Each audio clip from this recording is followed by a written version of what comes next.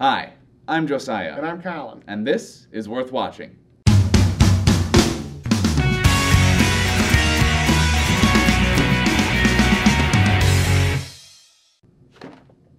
Thank you for your cooperation. I give up. All right, welcome back to another week of Worth Watching. Today we'll be reviewing RoboCop starring Joel Kinnaman. Alright, so this movie is of course a remake of the 1987 Paul Verhoeven original, and the plot is very similar, although it is sort of different at points, but we'll get to those later. Essentially, you're dealing with a cop who is killed and is put into this cybernetic suit where it's essentially just his brain and some other minor body parts that are still him, and the rest is a cyborg suit that he's in. So he becomes essentially a robotic superhero. However, behind the scenes, the company that manufactured him has some shady stuff going on there, and so that of course factors into the movie as well.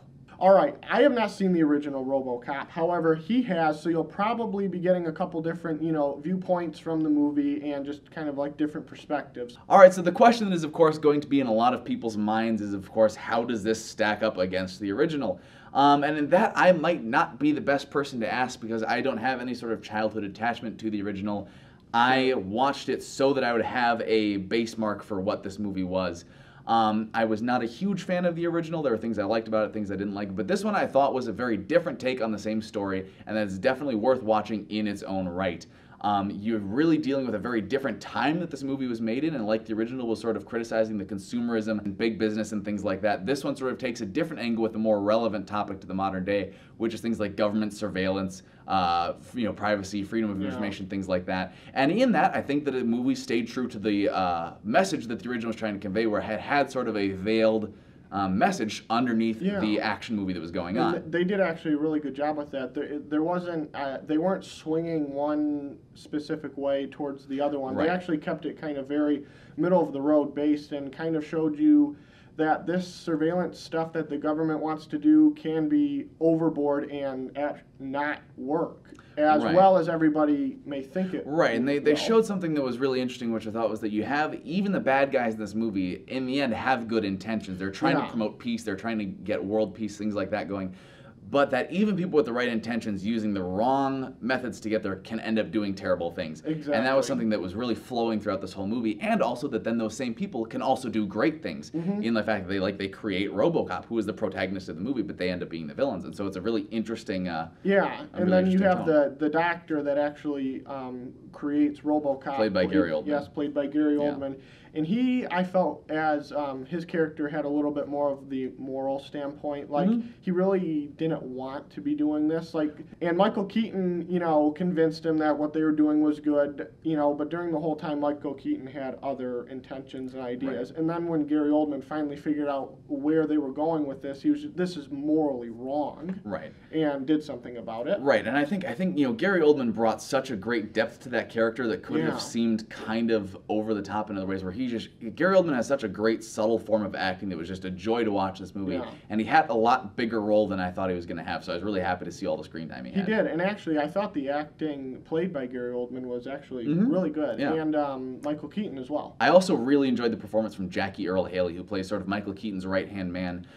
He was just great in this movie, really interesting to watch, and I always like watching him. I thought he was good here too. Yeah, I don't have a lot of good things to say about this movie. I actually didn't enjoy it. I felt like just the plot, the structure of the plot, and just how it was executed was just real. It felt like just the level and the tone of this movie was flat throughout. There was no down and coming back up. It was just straight flat, and it never got any better. It never slowed down. It just, I don't know. I will say the pacing felt a little weird, and there were parts when it felt like it should have been speeding up that it slowed down, and parts that normally would have felt like they should be slowing down that it speeded up, and so it kind of, I see where you're saying, but I was just having so much fun with what was going on through the movie that I enjoyed it all the way through anyways, and I like the character of RoboCop a lot. Like I said, I had issues with the first movie, and I have issues with this one too. But I really like what they did with it, and I thought it was really fun to see. And the action sequences in this movie are absolutely superb. They were. And in addition to having really great action scenes, I thought that this movie had really cool character development in between the action scenes, where rather than just going slowly for a while, you actually got to learn more about the characters. And there are some scenes with some real emotional depth to them that I really appreciated. There's one when RoboCop has just been put into a suit and he just wakes up for the first time, and he wants to know, how much of him is actually left, and he sees that there's like nothing left. I think it's like it's his head and lungs, essentially. Lungs and his hand. Yeah, and just his hand, not even his arm. Yeah. And he just has like an emotional breakdown. You're like, wow, that it really is a terrifying thought to wake up and have your whole body be gone. Yeah. That's just. I did not see that coming. Honestly, was how emotionally charged this movie actually ended up being. And I thought that was something that the movie pulled off really well. Yeah. All right, so with all of that in mind, what would you give the movie on a scale of A through F? I'm gonna give it a C. I didn't like it at all. I mean, Really? yes, there was a funny scene in there. The action was cool. I didn't like it. I'm not going to go watch it again. C. I would watch it again, actually. I would give it probably a mid-B, low-mid. It just depends on how I'm feeling. I actually really enjoyed it. I thought it had great action.